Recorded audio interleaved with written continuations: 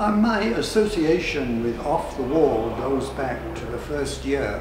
Harold Shapiro and I helped lay out the first collection, and for a number of years I was a steady contributor. While I was working on my book, I didn't really have the time to do these extra prints and so on. So this is a return to something which I thought was very important, a great contribution to the Arts Council work in New Haven. My name is Kenneth Hanson, and I'm exhibiting 3 colour photographs that I've taken in recent years. My older experience in photography has been large format black and white. I worked on vacation. This was not my employment, but on vacation I was able to go to the Himalayas about 10 times, and I took my view camera with me and built up a portfolio of photographs of different regions, and this ultimately ended in a book.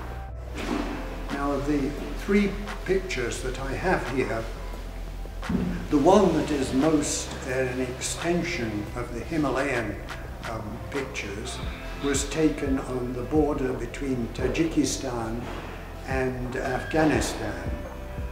This is the Pamir highway we were on, and we paused to look across the river to the arid region on the other side, and there was a supply train coming up that side of the Afghanistan side of the river, going to a remote area which is in this known as the Wakhan Corridor.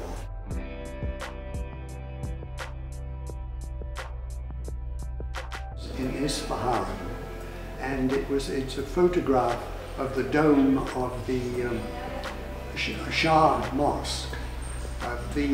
This is one of the most remarkable buildings I've ever seen.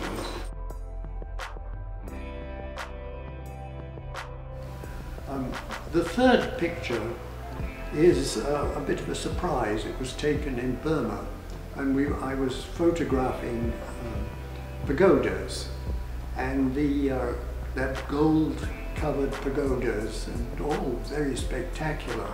But instead I photographed these 3 umbrellas.